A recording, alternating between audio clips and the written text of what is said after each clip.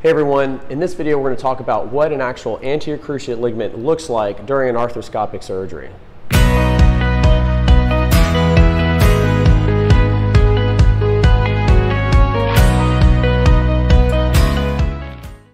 The ACL is a commonly injured ligament to the knee.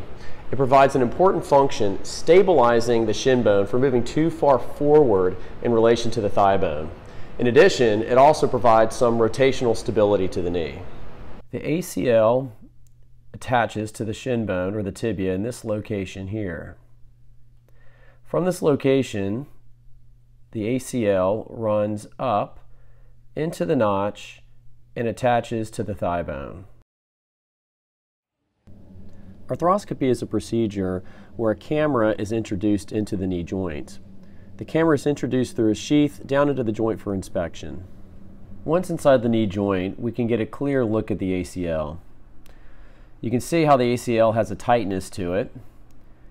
And looking around, I can pull the tissue out the way, and you can see where it attaches to the shin bone and as it runs up towards the thigh bone.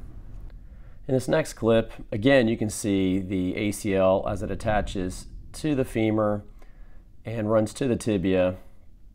And you can also see its relationship to the anterior part of the lateral meniscus.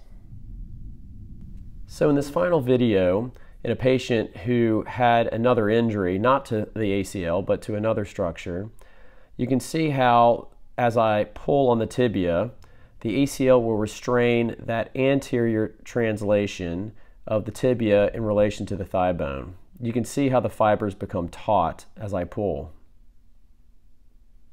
So hopefully in this video, you guys got a good idea of what an actual ACL looks like and its role in providing stability to the knee.